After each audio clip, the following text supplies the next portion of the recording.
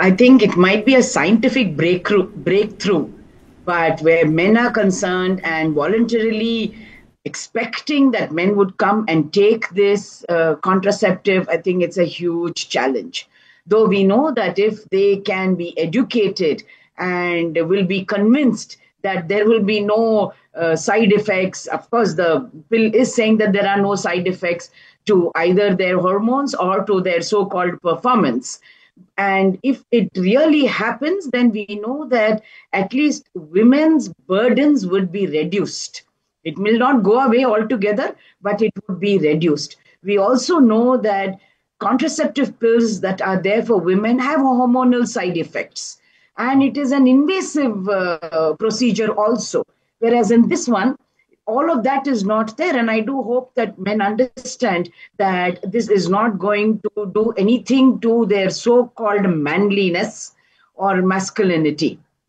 But again, like doctor pointed out, it's going to take a long time, because we know even today that over 90 to 95% of men don't know that a boy child is born because of the Y chromosomes in the men. And so women suffer the brunt of, two girl children, three girl children, and all of the other violence that comes with it. But that said, I'm also looking at another part, which is also a serious concern, especially in cases of sexual assault, abuse, and rape.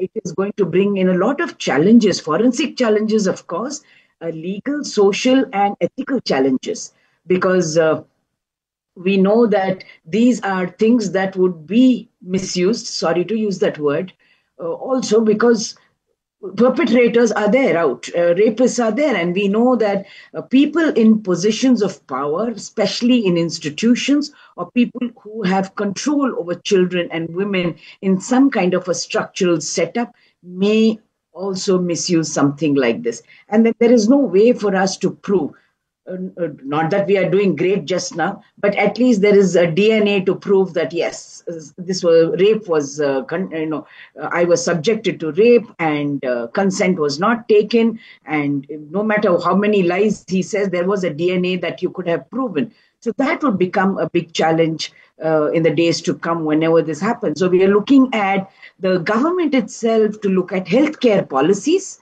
and probably newer laws to strengthen and safeguard women and women's positions